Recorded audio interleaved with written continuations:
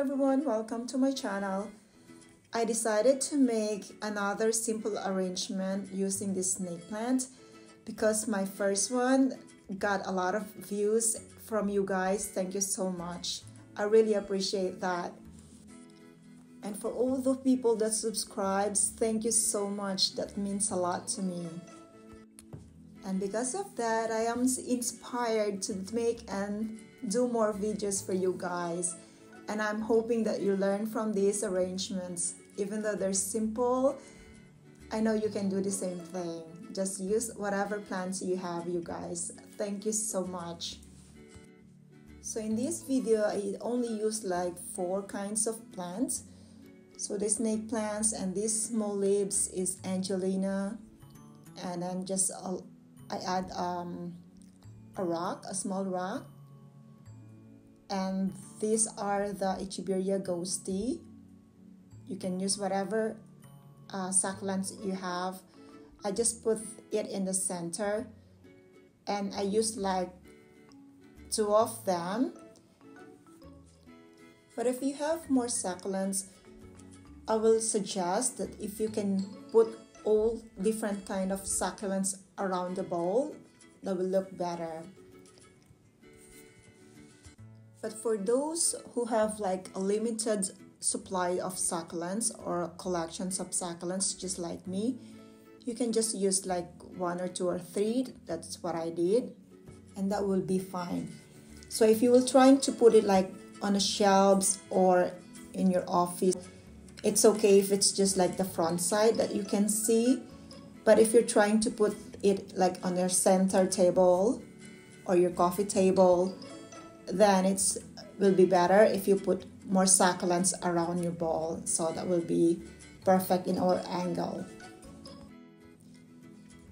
And if you have like a suggestions or comments and a request, if I can do it, maybe then I'll try.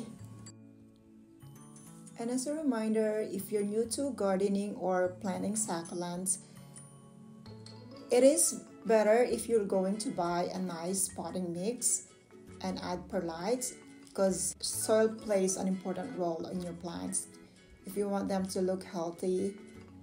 So you might as well invest on your soil and also add some fertilizer. There's some organic fertilizers that doesn't have a harsh chemicals, so it will be better for your plants.